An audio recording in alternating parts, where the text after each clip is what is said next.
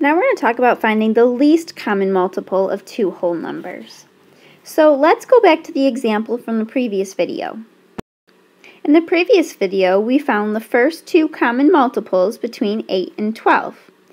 Now we're going to be looking for this least common multiple, which means the smallest. So what do you think is going to be the least common multiple between 8 and 12? You've guessed it. It's going to be 24, because 24 is the lowest common multiple that we found between our multiples of 8 and 12. So 24 would be your least common multiple.